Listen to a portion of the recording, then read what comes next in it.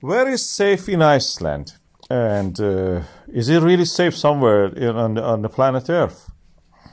Iceland has experienced a lot of earthquakes recently. Not very large, but some of them really dramatic in a sense of creating cracks in the ground, visible in the residential areas. And this is one of the many manifestations of this plate boundary that passes just through this island. It's created by this plate boundary, this island that we call Iceland. As you can see, the topography of it actually reveals where we have these plate boundaries. You can see the locations of the volcanoes. We have different systems. Fagradalsfjall is one of the latest ones. Kristofik is the most important one that may reach eventually near to Reykjavik, not just at it. These are just extending, stretching practically the earth lithosphere, the crust of the earth. And through that cracks, the lava will erupt.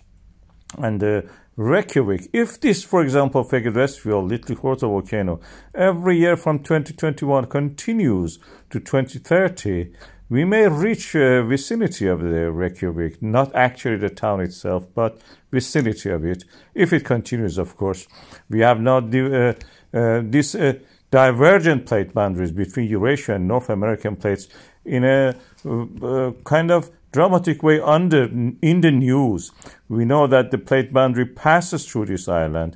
It creates the seismic activity, and it has actually resulted in the splitting of the Eurasia from the North America. And where on the Earth we don't see this, these are the similar everywhere on the planet Earth, all the continents. We have the collision and the earthquake and volcanoes mapped, and most of them are in residential areas. In Iceland, we don't have any exception. You have some areas that is in the south, and they are ice-free most of the year, and that makes them habitable for the people. So people will live in there. It's a beautiful landscape. Svartsengi and Blue Lagoon area are tourist attractions.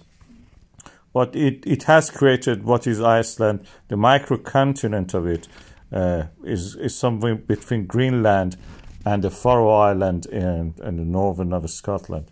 In the sense of safety, you can say Japan also has earthquakes. We have Indonesian earthquakes, Russian earthquakes. We have volcanoes in Italy. Everywhere we have such a thing. People have learned to live with these things. We have a very good amount of the engineering knowledge, how to actually achieve this. This is available to Iceland now.